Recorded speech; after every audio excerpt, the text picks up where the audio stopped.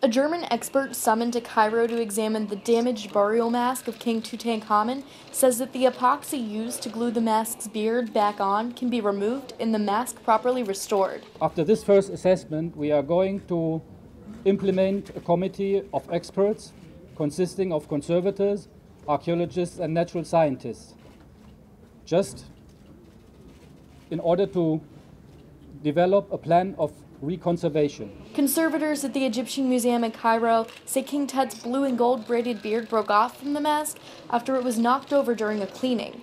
It was hastily glued back on with epoxy, damaging the relic and creating a layer of yellow between the mask's beard and chin.